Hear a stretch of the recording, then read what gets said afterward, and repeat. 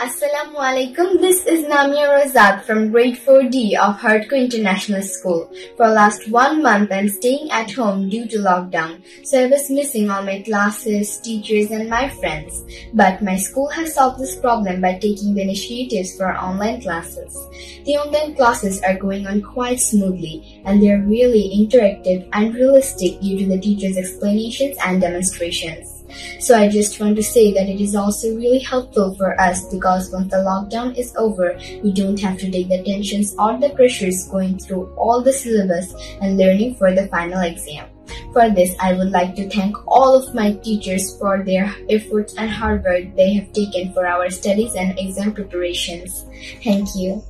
Assalamu alaikum. This is Afsana, Namia's mother. When Namia's school was closed due to coronavirus pandemic, I was little bit worried, but when HURDCO has taken initiative for online classes, I feel very glad to see Namia's excitement. I am very happy to see how Namia is enjoying and being busy with her studies through online classes.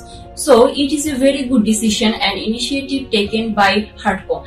And for this, I would like to thank entire staffs, teachers behind this to make it happen. Thank you so much. Allah Hafiz. Hello everyone, my name is Daisy. I am from HURDCO International School. Stay home, be safe.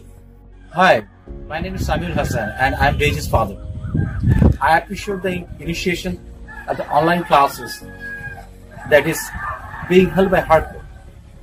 I think this online class is helping them socialize and learn them from home.